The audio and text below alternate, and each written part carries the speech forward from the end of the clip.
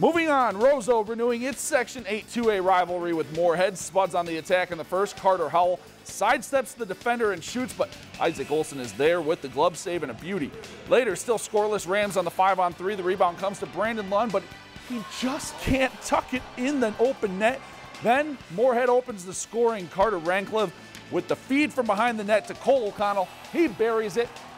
Moorhead rolls 7-0 over Roseau tonight.